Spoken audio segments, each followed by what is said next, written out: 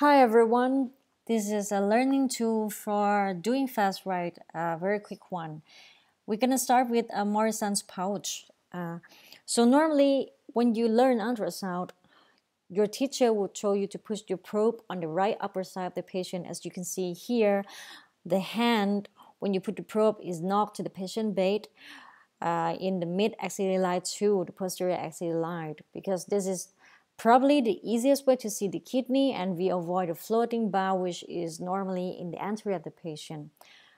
As you can see, the number 1 here represents what should be the landmark for us to see the Morrison's pouch, which is the space between the liver and the kidney. As you can see here, this is hepatorenal recess ultrasound. On the left side of the screen is a normal one. So you see liver and kidney, which is in gray color because it is tissue. And then in between is hepatorenal recess or Morrison pouch. In the right side of the screen, when the patient has fluid, whether it is ascites or blood, you will see a black area in between these two organs.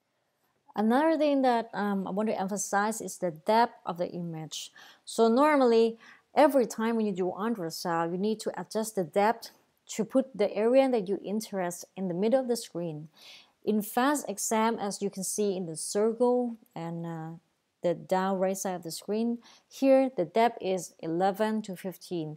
To make sure every time when you do fast exam to put Morrison pouch or hepatorenal recess in the middle of the screen. So this is what the FUS is all about. The left side is single view FAST, which is normally what we would do.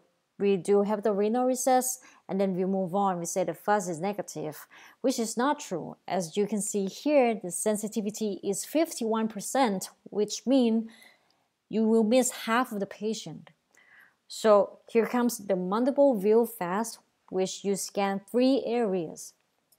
The hepatorenal recess, and then you move up to subphrenic space, and then you move down to inferior renal pool. The sensitivity shoots up to 81%.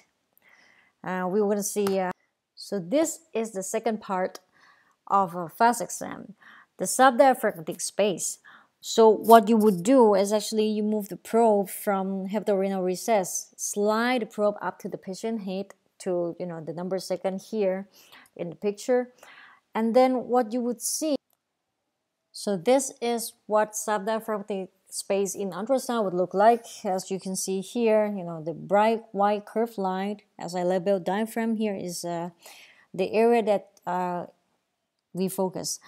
When the patient has fluid, as you can see here, you can see the black area under the diaphragm.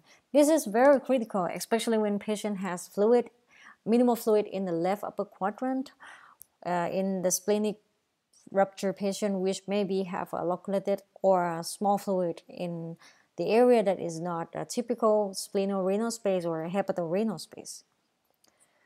The third area is inferior renal pool.